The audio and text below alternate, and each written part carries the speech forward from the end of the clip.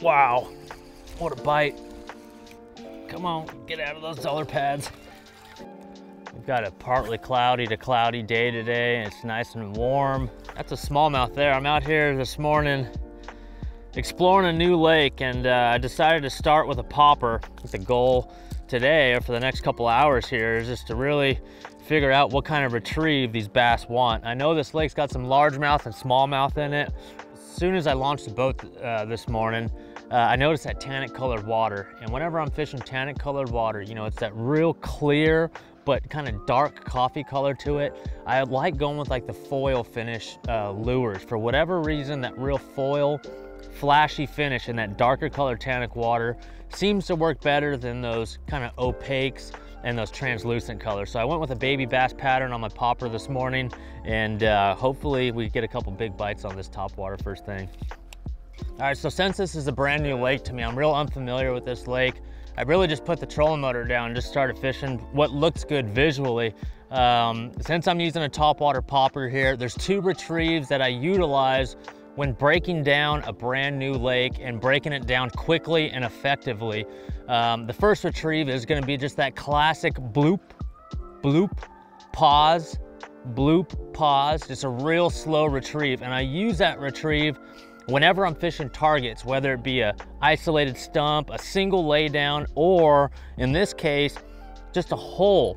The hole could be the size of a trash can lid, the hole could be the size of my boat, but a hole in the pads, in the grass, whatever it is. So whenever I'm fishing actual targets, single targets, I like that stop, pause, and bloop real slow, kind of calls them up and they eat it.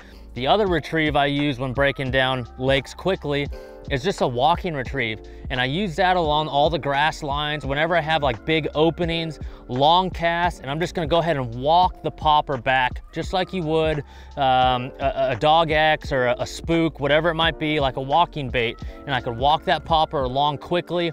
It spits, it draws a lot of fish out to the edges of this grass, and it gets a lot of bites. So those are the two retrieves I use when breaking down a lake, and those are the two retrieves we're gonna use here on this dollar pad flat. If you look at where the line tie is on this popper, it's a little bit higher in the cup of the mouth. And when you cast it out there, and when you're using braided line like I am here today, the shortest little chop, the shortest little pop will almost force that mouth down onto the surface of the water. And that's what creates that splash. That's what creates that bloop. And that's what creates just kind of that real cupping of the water and pushing of the water. And that's what drives those bass nuts. So when the water's slick, calm like this, those long casts and real nice short chops gets that bait working the way it needs to be working and spitting the way it needs to be spitting. And fish will swim a long way to get this thing off the surface. As far as the rod goes, I like throwing like the sub 7-foot rods. Meaning, you know, I'm throwing a 6'11". This is a 110 special, so it's a jerkbait rod. It's got a real short butt to it, so I can be real accurate in these holes. And it's kind of a slower action, so that when one sucks it off the surface, that rod kind of loads up and drives those treble hooks home. So there's two really setups that you could use. One is a real kind of short and soft rod with a no stretch braided line, like a 40-pound test. That's what I've got here today. And then the other setup you could use is like a spinnerbait rod, kind of a shorter or a lighter worm rod. I like that, again, I like that, you know, 6'10", 6'11", even a 6'6", kind of a spinnerbait, medium heavy type of action with monofilament. A lot of the old school popper fishermen, you know, your Zell Rollins and guys like that down in Texas, they love throwing poppers on monofilament, but you have to compensate for all that stretch with a slightly stiffer rod, and that would be like a spinnerbait type rod. There's one. Gaw. Got him again. He came back for it. Is that smallmouth? That one somersaulted it.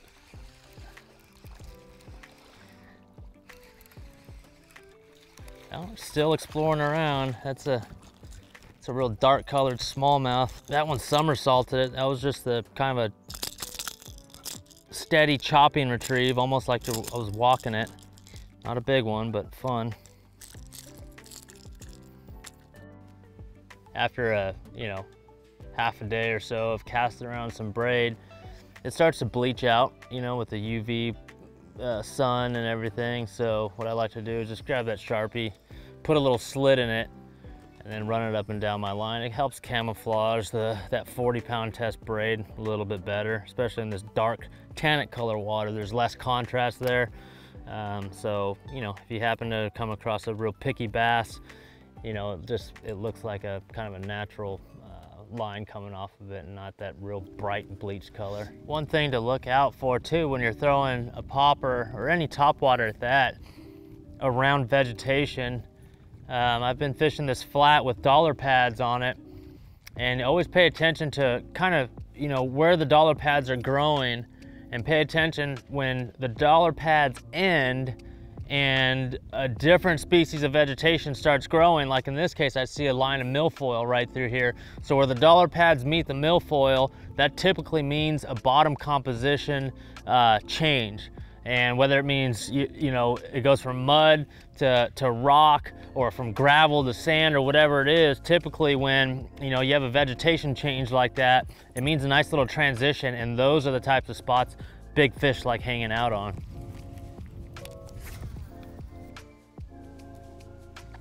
There's one. Oh yeah. Oh, he came off. That fish smoked it.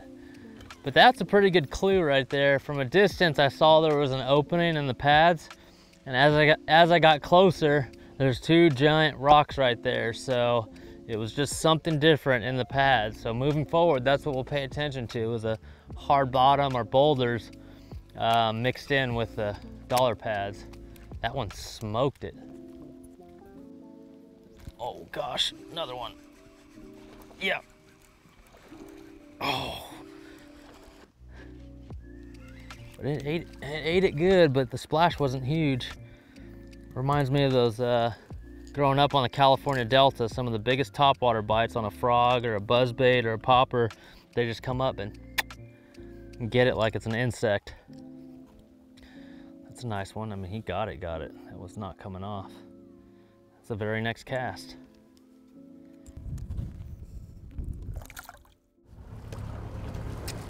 All right, so we decided to change lakes. We caught some, numbers fishing those little dollar pads, caught some smallmouth, couple small largemouth, but we moved down to a big lake, and I'm still in the mood to throw some topwater, so I switched up, went to a smaller popper. I know about some isolated rocks along this stretch of bank across here, so I'm gonna try to catch some big smallmouth on that little popper. It's a good day for it. It's cloudy, a little bit of a breeze.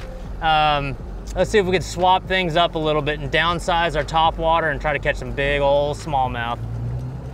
So today, instead of, targeting those isolated patches of grass and openings in the dollar pads, I rigged up a smaller popper on a spinning rod, and it's just my drop shot rod, tied up like a little monofilament leader so that the nose stays up. It's about a 14-inch monofilament leader. I'm just gonna pop it across isolated boulders.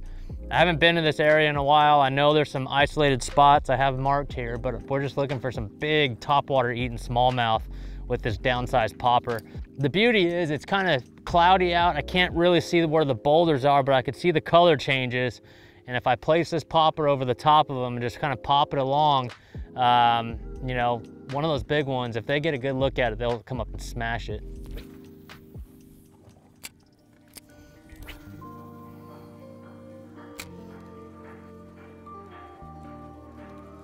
Got him. Oh my gosh. I mean, smashed it.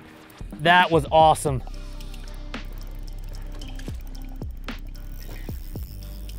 I mean, smash that popper. Where most people throw this is kind of a popular flat, some isolated cover on it. Where most guys throw a small spy bait or a small jerk bait, they don't see a lot of topwater baits right here, especially the smaller variety. Oh, come here.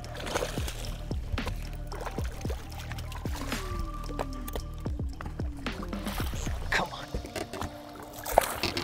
Yeah, that was fun. Just popping it across, pop, pop, pop, pop, pop.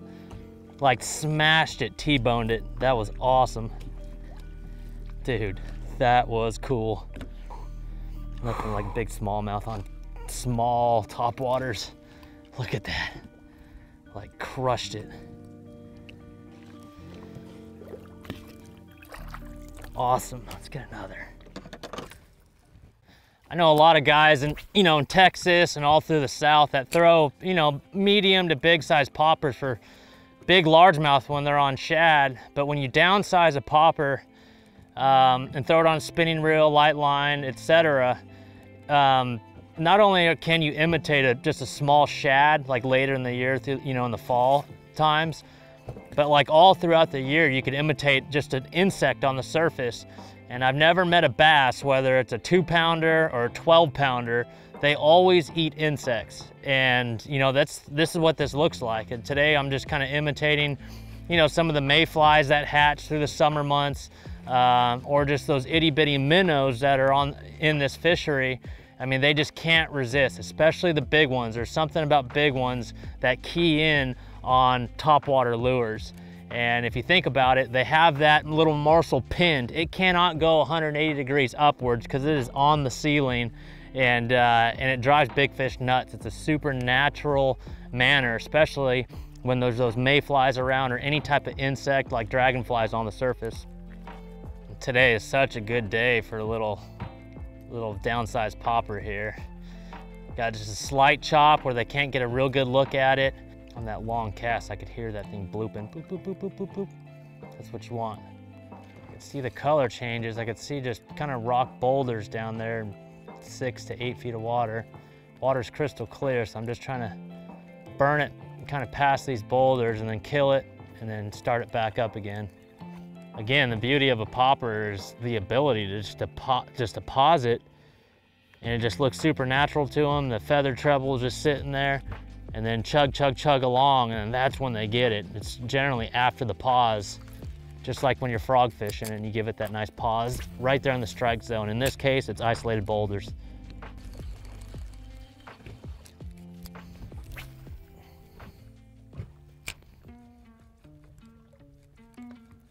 Got him. Smoked it off the surface. Oh, big one. Get out of those rocks, man. Fishing shallow, like 4 to 6 feet. There's mussels all over them. Don't stay on there. That was the coolest bite. I paused it and then sped it up. Oh, come here. Come here. Sounded like a bluegill eating a bug off the surface. Come here. Yeah! Look at that humpback. Oh, another one on the Pop X. That's a gorgeous smallmouth. Looks like a drum. That is awesome, man. Big old topwater smallmouth on a popper on a spinning rod. Poppers on isolated cover, catch fish. And that is a beautiful smallmouth right there on a spinning setup. We started out throwing a larger popper around grass and docks and dark water, caught a few. And we ended up on this clear water lake here, fishing shallow rocks, catching big old smallmouth on top, man. Does not get any better than that. That was one of the coolest topwater bites I've ever had. Yes, that's awesome.